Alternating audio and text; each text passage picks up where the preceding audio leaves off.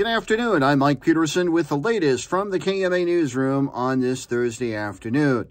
A new report finds that Northwest Iowa's Sioux County is the healthiest in the state, while Montgomery County ranks last.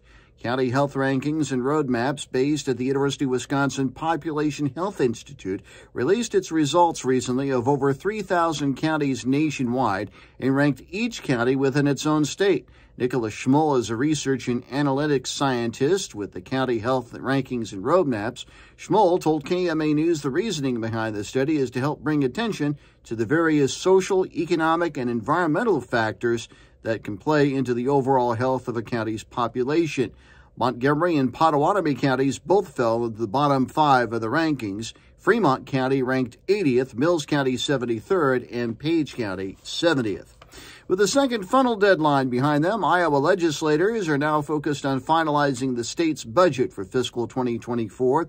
State Senator Mark Costello says this year's process is different because of the state reorganization bill passed earlier in the 2023 Iowa General Assembly and signed by Governor Kim Reynolds.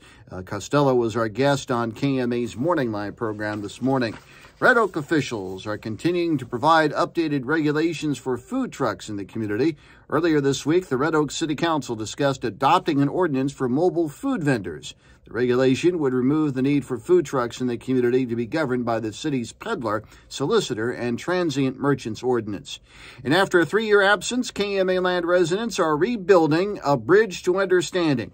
That's the traditional theme of the Shenandoah Disability Awareness Walk along the Wabash Trace. Registration is underway for the May 6th event taking place at 2 locations. Of course, the main event taking place at the Wabash Trace, the after-event party taking place at the Depot Restaurant in Shenandoah. There's more information on that online with the web story at kmaland.com.